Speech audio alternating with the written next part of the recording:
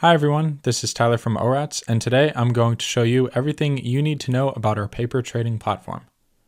This includes how to find trades in the options scanner, how to send orders through the trade sidebar, how to manage working and filled orders in the positions tab, and finally how to monitor exit alerts and trade performance. Let's start with a blank slate in the positions table and head over to the options scanner to find a trade. We can either start from scratch or choose from one of the templates to help us get started quickly. This one scans for a short call spread on SPY expiring in 1 week with target deltas and spread yield. If we click on the first result, it pops open the trade sidebar, which shows us a bunch of useful information about this trade along with a payoff diagram.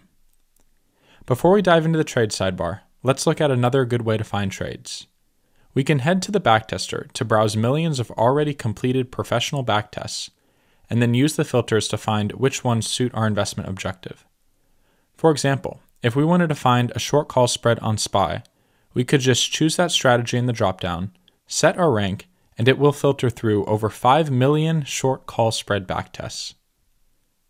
Clicking on a backtest pulls up the trade details, and from here, we can scan for options with the same entry criteria as the backtester. Let's click on the first result to pull up the trade sidebar again. Now let's go over each of these components.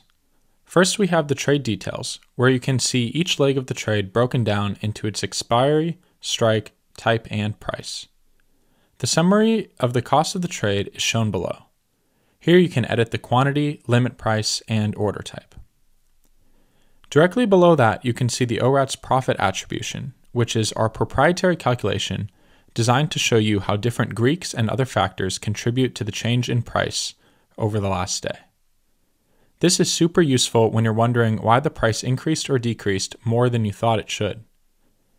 In this trade, delta and theta contributed the most positively to the price, while vega contributed the most negatively. You can see this more clearly in the trade history tab, which shows the intraday historical price movement of the trade. The trade closed at $2.46 the previous day and then climbed back up to its current price of $1.76. Next, we have exit alerts. You can add exit alerts to your potential trade here or add them to a position later on. There are 5 types of exit alerts that cover many different use cases.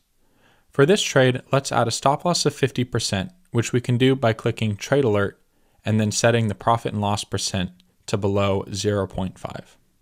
After we're done with setting our limit price and exit alerts, we can submit the order to the paper trader. But before we do that, let's look at the payoff diagram, which features several metrics that can help us make a more informed trade. I like to look at the probability of profit metric, which measures the likelihood of this trade expiring in the money. The 3 theoretical values, distribution, forecast, and smoothed edge, are calculated by ORATS and measure how we think the mid price of the trade is over or undervalued based on several different proprietary forecasts. Green values are positive signs for the trader. Below the payoff diagram, you can see how the delta, gamma, theta, and vega are expected to change with the stock price. Before we send this trade, I want to show you one more thing.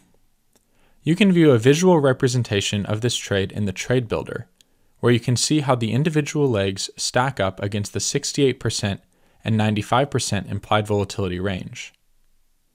If you decide to change one of the legs, you can simply drag it to a different expiration or strike.